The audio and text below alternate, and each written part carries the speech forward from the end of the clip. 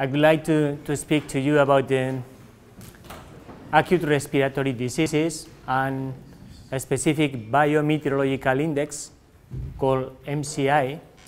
So I will speak basically about one of these diseases, influenza, an infectious disease. But final results in these projects we have been developing for 6-7 years. These results, these new outcomes are taking us to work not only with influenza but with other acute respiratory diseases in the last project we have obtained from the national funding. So it's very interesting, the last talk we had here about how to model things, and it's also my idea to make you think about how important the interactions are, the inputs for these models are, in order to obtain good results. So this is going to be the index. Just I will ask you different things at the beginning in the introduction, and then I will present the index. It's very easy to compute, to calculate, and I will show you how this index was applied, first time in Spain, and then later on in the United States. And I will introduce some new approaches we want to follow in the future with final conclusions about this presentation. So is the weather affecting us? Yes. Yes. Only one factor, like temperature.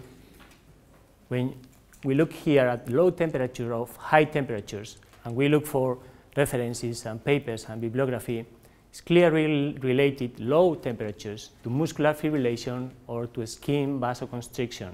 High temperatures are going to affect heart frequency and sweating increment or hyperventilation. But when we have extreme temperatures, the direct effects, I'm not speaking about indirect effects, but direct effects of extreme cold can take us to hypothermia, frostbites, fractures, or extreme hot can produce dermatitis, edemas, sunburns, sunstrokes, heat syncope, exhaustion, many things. So only one factor, but from an atmospheric point of view, we have so many variables that if we consider the second one, air humidity, like the amount of steam in the air, we know that low humidity is related to asthma because of pollens, right? And also we know that high humidity is related to rhinitis and asthma because of mites. And this is the amount of grains we obtain in Spain in relation to this variable is going to be very different in the inner of Spain or when we are by the sea. So this is a very important factor for many people who are suffering these problems. What about pressure? Atmospheric pressure, just the air, the weight of the air we have on us. So it's been linked to headaches, okay, with sudden changes. It's been linked to heart diseases. Okay, after 10 years studying more than 200,000 men between 25 and 64 years, it was detected a relationship, a V-shaped relationship between atmospheric pressure and coronary diseases. These are the references you have. And also, it's been linked to a spontaneous pneumothorax, okay, in this study, the last one. Right. So atmospheric pressure, it is there, and it is affecting some people, all of us, but in some cases it's impacting seriously health of people. What about winds? We have a wind in Cantabria, the place where I work, that is called the south wind. And when we get this wind, we go crazy. But there is a wind like this in many parts of the world, no? Because this wind is affecting the parasympathetic system. The activity is stimulated. It's affecting our psychological state. So it's very linked to emotional disorders, depression, suicides. You have Sirocco in Sahara, Ofuen in the Alps, Chinook in the Rocky Mountains, Puelche in the Andes in Latin America, Austro in Romania, I'm sure you have in your country one wind that people knowledge say that is related to changes in your mood. There must be a reason. And also cold winds. In this case, they will affect the sympathetic system. So we will increase emission of diuresis. These cold winds can alter the respiration dynamics or increase of pain sensitivity on rheumatic patients. So 1, 2, 3, 4 factors, 4 variables. They are here now. They are constantly interacting with living organisms. And many others variables, like sun radiation, the amount of ultraviolet radiation, sunburns or skin cancer, the amount of light, precipitation, rain, snow, rainfall can increase indirectly the number of car accidents, and indirectly there is an increase in the number of people who get injured or die. Snowstorms, this is something, it has been studied in the east coast of the United States, and is being related to heart attacks indirectly, because when there is a big snowstorm, many people will try to clean the main door of the house. They will do an extra effort, physical effort, and they do not survive because they do not have a physical activity daily. So, and there is several papers that are relating this. So indirectly, we have many effects from atmospheric variables and storms, directly because of rain, floodings, landslides, and positive ions or negative ions in the atmosphere. These situations are related to headaches, nasal congestion, sore throat, increase in blood pressure, lack of concentration. Positive ions are bad for human beings. Negative ions are good. When I spoke about hot winds, these hot winds, they come, when they arrive, plenty of positive ions. And this is the environment that is created in the atmosphere that is quite similar to the environment we were having this morning or on Tuesday morning in the lab, right? And you have to feel different when you are in one of these environments because of these positive ions, right? So, and when all these things are combined, when we have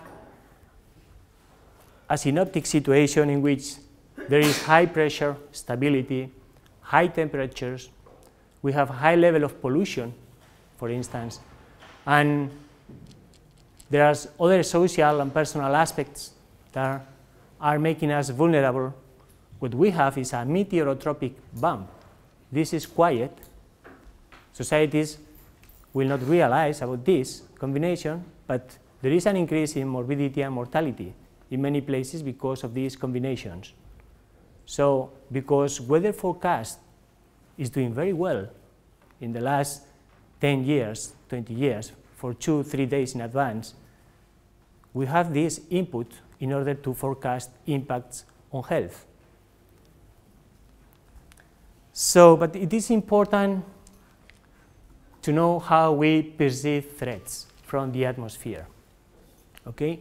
In this picture, in this graph, you can see 1st of January and the last day of the year. This is a period of 20 years in a community in the north of Spain of 2 million people, and this is the number of people who died every day, the average. Okay? So today we think this is summertime, and then we have autumn and winter on the extremes. But the perception we have now in Europe is that heat is killing people. So we are focused on this. Mass media, TV, heat waves have produced an impact on, yes? Why are they not equal at the two ends? Sorry? Two ends. Yeah, why is it not periodic? This is first day, 1st of January. So it's just 20 days of data of this day, the average. And this is the 31 of December. Which is the day before the first. So No, this is not, no, that's not the way you should read this graph. I mean, if you take this day for 20 years, you get an average. That's all, okay? And then if you take how many people died the 1st of January for this period of 20 years, you get an average. Yeah, but it's very surprising. Sorry, a sum. No, sorry. It's not an average, it's the sum. So everybody dies on the 1st of January. They postpone dying on the 31st of December. No, I mean, if today, let's say today, it's very surprising that the average number of deaths on the 1st of January is so different from the average number of deaths on the 31st of December. the average, no, is the addition, right? So there was one day, this day, that there were, for 20 years, more than about 1,200 people died, okay? So in the last day, you don't have to, the value shouldn't be 1,200 people dying. It's different. You understand? Yeah, I understand that. It's absolutely different. Each day, the total amount of people who died. The curve should have the same height at the two ends. We don't, Yes, this is the question. Yeah, actually the data look very similar at the two ends. It's just the fitting curve that is Yeah. Fitting curve. Yeah, it's the fitting curve that is different at two different. ends. So But you look at data, the spike. There might be a mistake then. Let me, this is 61. Well, the point of this is to tell you that if we focus on the summertime, we are forgotten about the winter time when people are dying much more, many more people are dying, okay, than on summertime. But we are investing a lot of money on research to study heat waves on summertime now, instead of looking at what's going on winter time, when the death rate is much higher. Okay, that's the idea I wanted to express with this graph. And also, I want you to tell me what you can see in this video that is presenting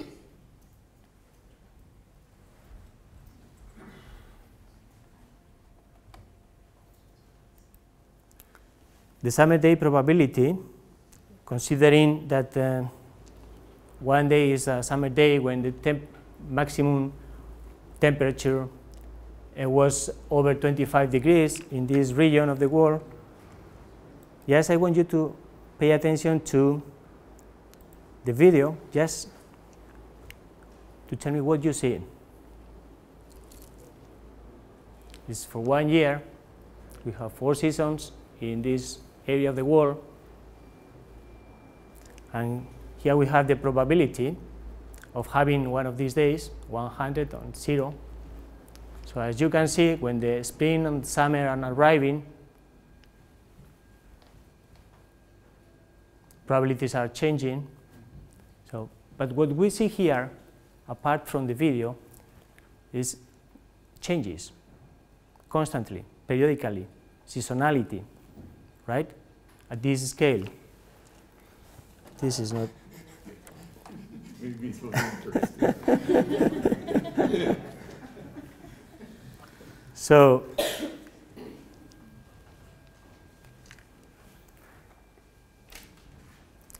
right, changes at this scale. And this is on Tuesday, okay? You were here, okay? And it was really hot. At least I could feel it, okay? And I was using this data logger, just because I usually take one of these, and I was registering temperature and dew point and air humidity every 2 seconds in this place, okay? This is 10, 13, 33, and this is at the end of the day, 18, 13, right? And these are the lines of temperature and relative humidity. there is something strange here, very strange, with relative humidity. Okay, it's probably from 10 to 11, quarter past 11. I don't really know what it is, and this is working fine. Do you have any idea? You were suffering this every 2 seconds. Exactly, you're right. There is an air conditioning machine upstairs, and suddenly these air conditionings, they have a very small variability. Constantly they are changing the measurement. They produce small changes, but very rapidly. And when you measure this every 2 seconds with a sensor, you realize that something is going on at this scale. Scales are going to be important, very important to understand the impacts of meteorological factors on health, right? So, and then we have how at 6 in the afternoon, we have the relative humidity was increasing and temperature was going down. This is what the data logger registered, okay? And if we look at the data, you can see that temperature, this is Tuesday, 10, 13, 33, 35, 37. In 6 seconds, no changes. In 8 seconds, 0.1 up Celsius degree. Is this a lot? Is it not a lot? What do you think? Then no changes, 28. So it's 0.1 up, 28.10, 28.10, 28.20. So, okay, and air humidity every 2 seconds is changing, right? And dew point, okay, 66 and 57%. So, in half minute, right? We are constantly adapting to this. We are thermoregulating, right? That's why we don't realize. Okay, but this is the same idea. Temperature for this period from 10:13 to 5 minutes. Sorry, 10, yes, 1, 2, 3, 5:18, right? This is the line, but this is the projections we have for climate change. This is from 2000 to 2100, 100 years. And this is the range of 5 Celsius degrees, and this is from 27 to 32, 5 Celsius degrees. What is this?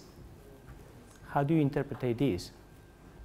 Are these changes producing the same impact at a specific scale than these changes producing an impact at a different scale? What do you think? Sorry. Is that possible? Am I dreaming? What is? You don't have extreme events in the lab. Extreme events? You don't have extreme events on the left, It depends on the scale. but on the right, because it's the scale. On the right. Yeah, you have lots of extreme events there, which you don't see in the graph. Yeah, but just keep the idea, right? Period of 100 years, short period of time. We are speaking of the same variable. And what about the other factor, air humidity? This is in the lab too, okay? But this is the increase or decrease we have every 2 seconds, right? You were here and you were experiencing this up and down of air humidity, because it's different to go from 40% to 60% progressively than with changes in the series, because contrast is going to affect us more because of the way we are making our immune system works than if we give this immune system time to thermoregulate progressively. That's the idea, okay? if there is a linear progression, constantly there is an increase, we are able to do it well, there is no problem. But if there is an up and down, we are giving contradictory information to our system in terms of thermoregulation, right? That's the idea. So the scale is going to be very important. So if we think at a microbiological scale, or if we think on climate change, at any scale we can get health impacts. And then we start these processes of thermoregulating, acclimatizing, and adaptation, or we migrate to avoid health crisis, morbidity, and mortality. That's the theory, okay? Climate change is not more than climate variability. So how changes can affect life and can affect people's health?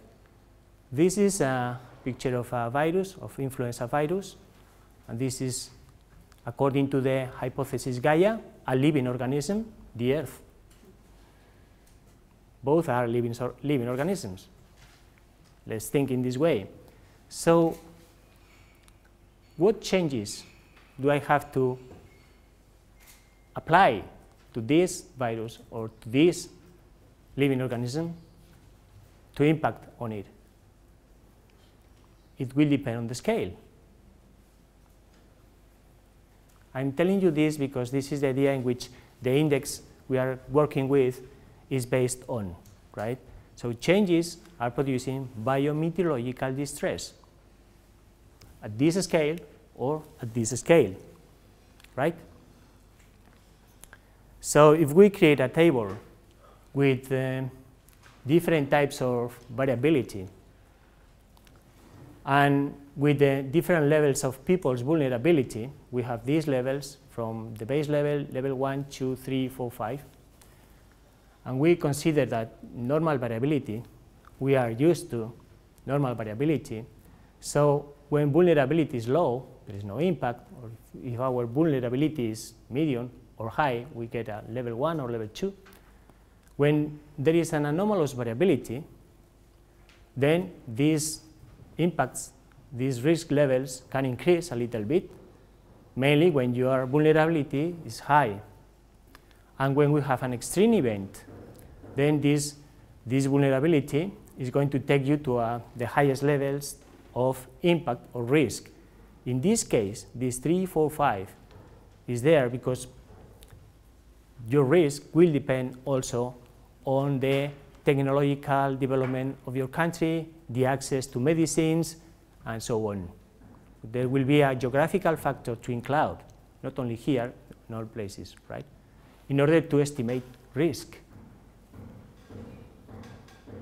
So, based on these general ideas, I want to show you one of the first cases in which we were using this index. I will introduce you to the.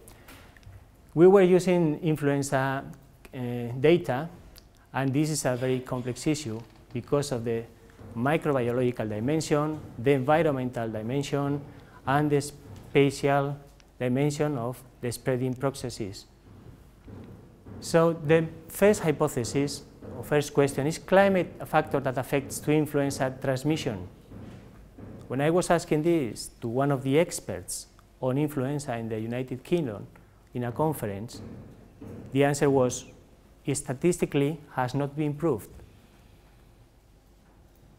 What do you think? What do you believe? Physically, it's a seasonal disease. It's according to the seasonality we have, at least in temperate areas. Statistically, it's not been proved. You have to make a decision.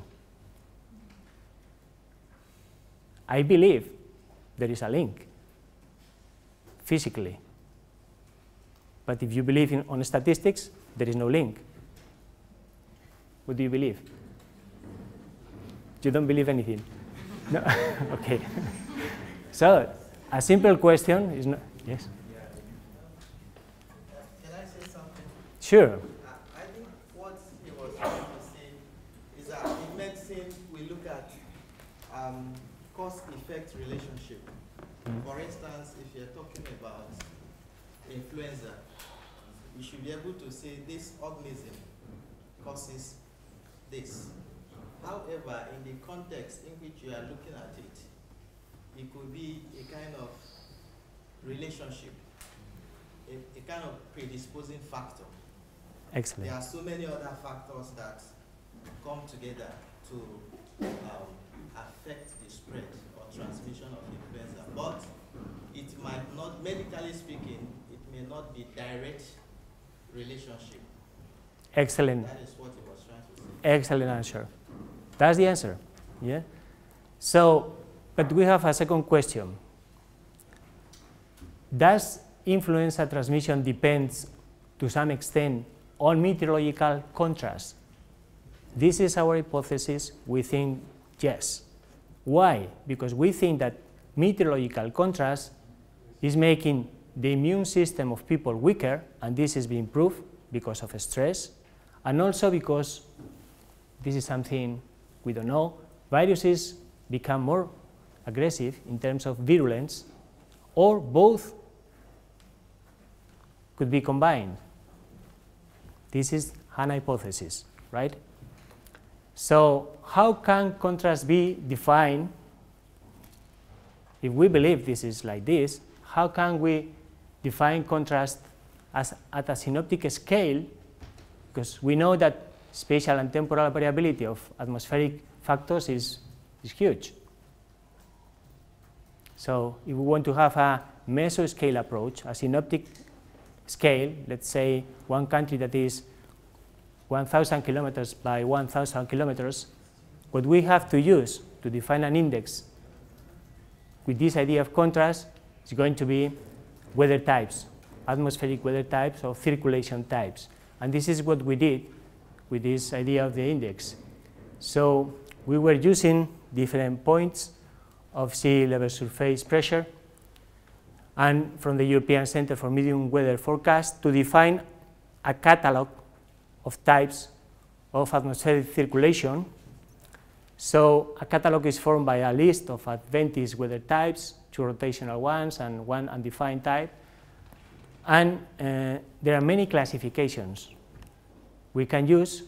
This is produced by meteorologists or climatologists, and this is going to be our input for the index.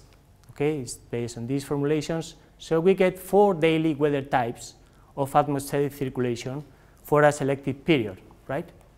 Weather types are, let's say one is north, one is south. The wind is coming from the north today. Tomorrow is coming from the south at 12. And we create a list for the study period like this, like 2000, 1 week, another week, epidemiological week. They start on Sunday, they will finish on Saturday internationally.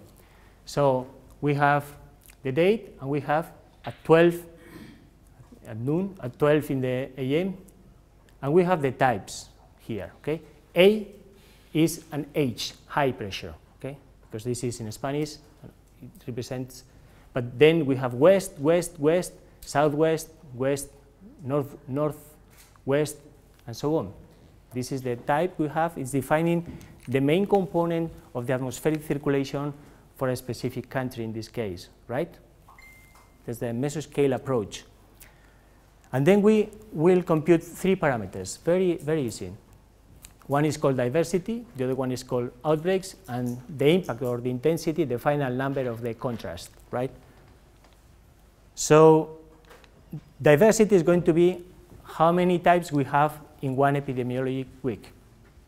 Okay? If we have north, north, north, south, south, south, south, we have diversity of 2. In this case, there is only one break in the sequence. We have the outbreak is 1, the second parameter.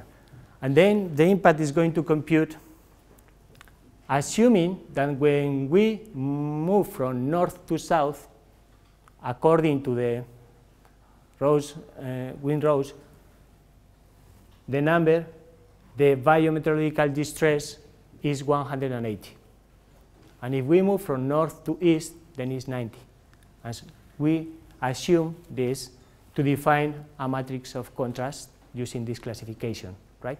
That's the idea of the index. Assuming that this number is representing biometeorological distress.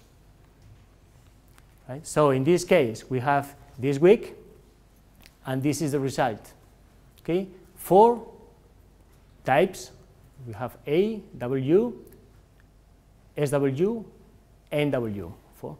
4 outbreaks and 225. And this is the sequence, okay, of types.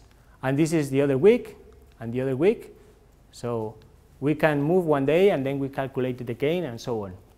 So it's open to many different ways of calculation. And there is a tool to do this.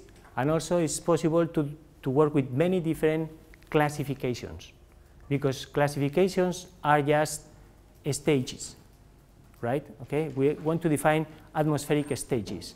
And this can be done with just with a mesoscale factor like this, or with one variable. We say stage 1 is when you have in between 5 Celsius degree and 10. Stage 2 is when you have 10 in between 10 and 15. Stage 3, because we know that these limits are important for some reason, right? So these are going to be, these 3 stages will be the inputs to compute this. And then we started to use the information from different autonomous communities in Spain, and this information was given by the National Institute of Epidemiology. And as you know, this period in our latitude from week 40 to week 20 next year is the period that we are observing if there are influenza cases. And I want you to focus on this idea of spatial units of registering data sets. Each autonomous community, this is the Mediterranean Sea, you have Africa here, each autonomous community is registering information according to the administrative boundaries, right? But we decided to define only 3 units that are climatic units. Okay? We have an Atlantic oceanic climate here, this is a continental area, this is a Mediterranean climate, right? So we decided to integrate this information only in 3 units, and this is the sequence of the influenza rate evolution from 2000 to 2009. And as you can see, we had an important epidemic in 2001, 2002, another one from 2004 to 2005, right? So, and reading some articles from microbiologists and medical doctors, we found that there is always an explanation for influenza spreading, that is crowding, because people get together and then the influenza is spread more easily. But we realized that looking at these lines, they are parallels, but according to this idea related to cold, to low temperatures, the highest values for these 10 years should be in this area, in the continental one, where temperatures are very low, but not in the north, where we found all these years that rate was higher. So this explanation of crowding, in this case, it didn't work. And we were considering that maybe, at least in this area, people get together even more when it's raining than when it's very cold. Because even if it is very cold, you keep walking, you don't stop. You will stop in a place when it is raining. But this crowding linked to cold or low temperatures is constantly published in many papers. But we thought that maybe when it's raining is when we will stop. And when it's raining, the air humidity is really high. So it's perfect to transmit the virus, right? So, and also when it is raining, it is because it's very cloudy. And this region is very cloudy. And when it's very cloudy, there is no sun radiation. But there is sun radiation here, because clouds will stop there. Rain will stop here in many cases. So, but we found that sun radiation is linked to vitamin D. And some experts told us that vitamin D is related to a protein. I'm not an expert on this. And this protein is very related to the probability of being infected. So maybe rainfall, sun radiation is also very important in terms of spreading the disease, more than cold or as important as cold or low temperatures. So that's why we have to be careful with some assumptions that are constantly published in international journals. Maybe this could be an explanation in this particular case, right? So when we compute the index, this third parameter, we found this is the national rate, the rate in the Community of Madrid, and the rate in the north of Spain. We found this is how the value is changing through the period. And we found that when there is a high, this is 2000 and this case, that it seems that when there is an important value of this contrast, it's like a second factor that is promoting the spreading of the disease apart from the disease itself, right? And in this case, in this period with the second most important epidemic, there is also this behavior that is telling us that maybe this is an interesting point to include in epidemiological models. We are not trying to look at direct relationship, but maybe it's a factor that epidemiological models should include in the future, right? Because when we look at the data of these graphs, this is the first factor, diversity, outbreaks, and in this case, intensity of contrast. And then we see that the rate of increment, or the increment of the rate when there is these values is higher. This is the outbreak of the epidemic, and then is helping here with big increments when we have 4, 4, 316, you see 3, 3, 4, 3, 2, 1, 3, 3, 3, 3, is when we have these values when something is going on. There is no a direct relationship. This is a complex issue. There is no a simple answer to explain it, okay? But maybe it's a factor to be included in, and also in this period, in the two epidemics, the more important we had. So we have 4, 4, 4, 4, 4, 4, 3, 8, 2, and the increments here 1 week after in many cases because of the delay we have between the moment of the infection and when you are diagnostified at the medical center.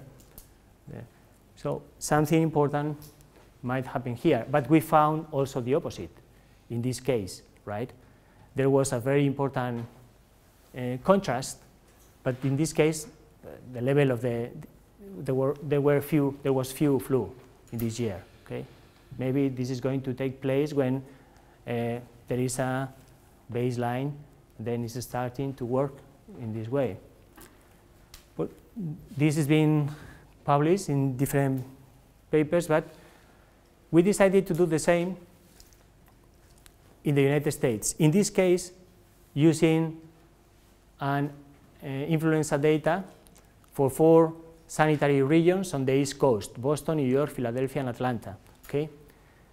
And for this period of 2001, 2007, for the different seasons. And this is the evolution of the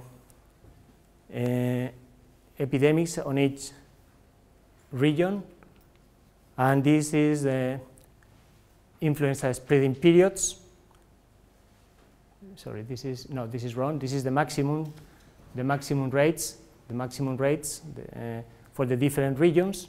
They took place in many cases at in a different some different year. Okay, and this is again, there is a mistake here, okay? But the spreading period was very different, okay? From the beginning of the disease to the peak was very different in each region. And this is something we wanted to consider, because we want to apply the index exclusively for the spreading periods. And the data, climatic data we were using in this case, it was an air mass-based classification, very frequently used in the United States, created by Scott Sheridan, Larry Castaigne, and we were using this, a different catalog, as an input for the index. And this matrix, in this case, this is a key issue, the matrix, was defined by these experts according to their experience, okay? This is something, okay, they were given these numbers, like saying if you change from a dry polar situation to a dry moderate, or from a dry tropical to a moisture moderate, I'm speaking about air physical properties now. I'm not speaking about atmospheric winds direction, like in the other one, just to show that the input can be different, but it's defining stages.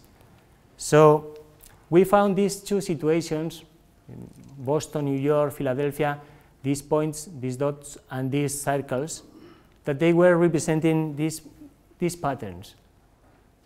A first pattern is a period of time with a progressive increase in the contrast, is more impacting when there is a short period of relatively stability followed by a new increase in contrast values. So it's like contrast in contrast, right? And a second pattern that was repeatedly repeated, the very high value of contrast can promote the initial outbreak of the epidemic and can make the spreading phase stronger than normal the week after, right? So we were trying to quantify the accumulated contrast for each period and for each region for the spreading seasons, and the average of isolated virus also, to see if there were some relationships. And again, there is no a direct relationship, but there is something going on in this data. So these conclusions for this specific case study was that the matrix values must be redefined according to the lab text or statistical models, because this is essential, okay, to make this index more acceptable. And the spatial unit to apply the index should correspond with the specific climatic domains. This is something we didn't do in the United States, because we were considering that an air mass is very big, can be even 1,000 kilometers or more, and the physical properties will vary in this big region. So in Spain we were defining climatic units, but not here, as this is introducing a lot of noise in the analysis. And the scale of impacts are relative for each region. Okay, this is very important too. So now there is a debate in the United States, because some experts on microbiology and influenza, and some of them are supporting the idea they are including physical variables in their models, assuming that, like Peter Palese from Mount Sinai in New York, that there is a dependence of influenza transmission on relative humidity and air temperature. This is a group working in New York, and also Jeffrey Shaman, one of the persons who is a very relevant person in the States, is also working with absolute humidity, okay, considering something that they didn't consider 10 years ago. In some cases, they didn't want to know about these issues, but now they are including these factors in the models. And there is a big debate that is in the newspaper about if it is related or not. Well, the key issue in this index is the matrix. How can we define the matrix? Otherwise, and now we are trying to give a new approach to this idea of the matrix with a new project based on notifiable diseases and a big database of hospital admissions in Spain.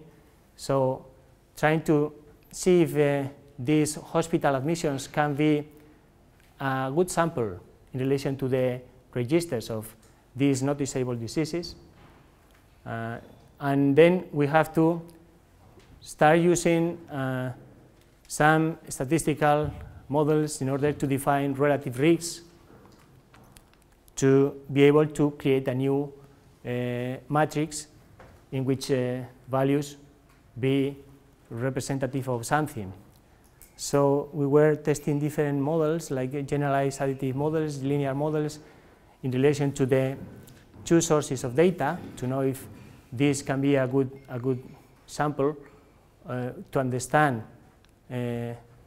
how these events are taking place. And we are calculating the relative risk for different circulation weather types. We have here north, you will not see it, northeast, northwest, and then we have here the relative risk for the different regions in Spain, okay? And this is another way of representing this information, just to confirm that some relative risks are significant in terms of they can be used, and this is also the same, but with lags of 7 days for each type of atmospheric pattern, right? These are 3 different regions, so, and with a lag of 7 days. So at the end is, we are trying to define this matrix based on this relative risk to make more coherent the calculation of the index. And also, we are defining the relative risks for the sequences of the changes. That is important in terms of if you move from a high pressure to a northeast situation, if you move from northwest to northeast, these are the relative risks, okay? So we are expecting some good results from this new approach in which the matrix will have a statistical background, right? So in order to define this new approach. So some final conclusions in relation to the original idea of developing health warning systems based on biometeorological forecastings can be that any new health warning system, any methodology should be simple. So anyone can participate in the validation process. This is quite easy to calculate for any of you. And they must be designed considering the normal operative systems of meteorological services, because meteorological services are the main source for any biometeorological forecasting. It must be applicable in different regions of the world, and they must be easily implemented in different electronic environments, right? So the main problem usually is that the validation will depend on access to medical information in many cases. So finally, this is the cycle of this early warning system, or any early warning system based on these ideas of biometeorology, in which a conceptual model should be promoted and technically implemented, and it requires permanent validation at an international level if we want to improve the early warning system. And this should take us to the social services and to make decisions at the governmental level, like when an earthquake is taking place, there will be someone at the government making decisions for policemen, firemen to behave in a specific way. So this is the second part of any biometeorological early warning system, right? So this is all I wanted to tell you. Thank you.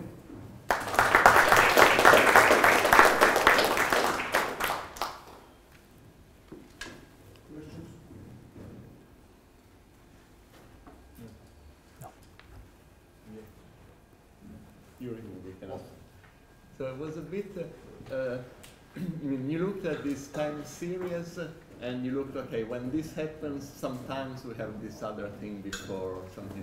Did you make some, I mean, statistical analysis to see that these are just significant the fact that you see something before? Or We were doing some basic exploratory analysis in relation to, for instance, temperature and air humidity that was measured from 8 in the morning till 11 in the evening, and some correlation that they were significant in relation with the spreading of the disease. But looking at temperatures and these variables every 10 minutes. We were measuring this every 10 minutes at the beginning, and now that's why we are moving to the idea of the relative risk and generalized additive models as something that is going to give this more statistical approach to the computation of the index based on this matrix, but confirming that this relative risk, in many cases, they are doing very well for different types of atmospheric circulation. For instance, we have realized that when we have a situation from the northwest that is bringing some rain and the air humidity is high, and suddenly we move to a synoptic situation in Spain from the east, there is an increase, a very important increase on the influenza rate. And this pattern is happening many times. The frequency of this pattern is repeating. So it makes sense because air humidity will spread the disease, and suddenly dry air will allow the virus to develop in the throat. And this forecast is really good, the meteorological one, and we should use it. But one might say, if you look at the data that you showed on influenza, the seasonality is extremely strong. Mm-hmm. But it didn't seem to me that the seasonality of the biometeorological index was nearly as strong. No. It's not seasonally varying. No. The disease is extremely seasonal. So doesn't that suggest that in fact this contrast is not an explanatory factor? Mm-hmm. Yeah, if you are looking for seasonality, no. No, you will not find it. But if you look at the specific points, I know statistically this is something you will probably not accept, but if you look at the specific moments in which the contrast is being high, and you count just the percentage of times that this is taking place, and this is like, let's say, over 70%, 66%, any early warning system, apart from the statistics, we consider that if you are able to forecast that something is going to happen 6-7 times from 10, even if it's not statistically proved, would you use it?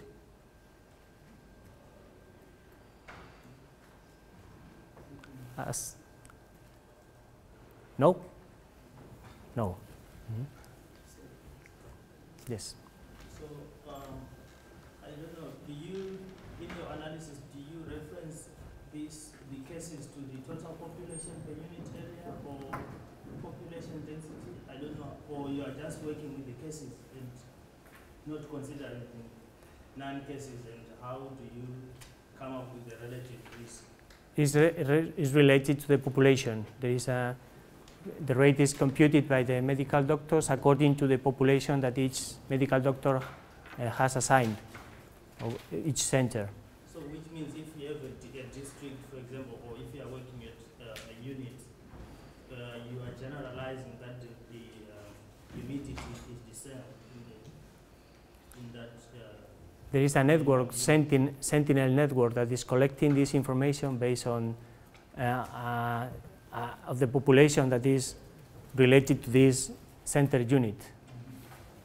Yeah, but what I'm saying is exposure will vary within that your minimum mapping unit. I don't know if it's a district or it's a small. It's an autonomous community. It's like a province. So you assume it's homogeneous. If it's a province, usually you have relative risk. It may vary from point A to point B within the same I thought you were getting the data as GPS coordinates, that you could be able to relate No, at a this- finer scale than working at.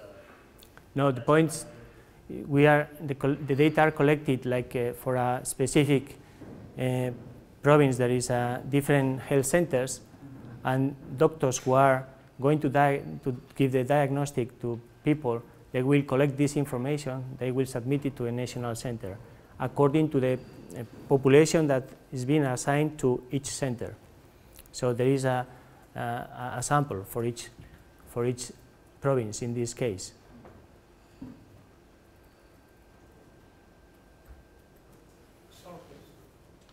Yeah, in that graph for relative risk, there is this vertical line, one where there are some values after one and others below one. Does that vertical demarcation, This one? does it has any other medical interpretation or real life interpretation aside that it is the risk is higher at this side and while at this side it's lower? This one. This is something we have produced just recently, and the idea, I'm not an expert on this, this is done by a person who is working with me, but the idea is that if this is not crossing this line of 1, this is significant, and this is going to tell you the percentage of how the risk will increase in terms of percentage on this side or on this side. These are the values we have on the right of 1, on the left of 1, okay? That's the general idea I have about these models, because I am not an expert on these models. There are some people working in my group, they work with these models, they know about statistics much more than I know, but they told me that this is really good, what we are obtaining. Looking at the sequences of weather patterns, because they are, let's say, significant when they are not crossing this, okay, and they can tell you the relative risk statistically. That is different to the idea of the risk we are using on geoscience.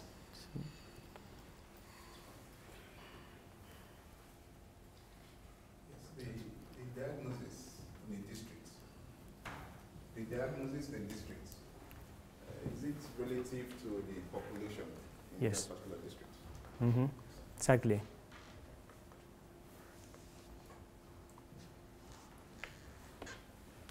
Okay, thank you very much again.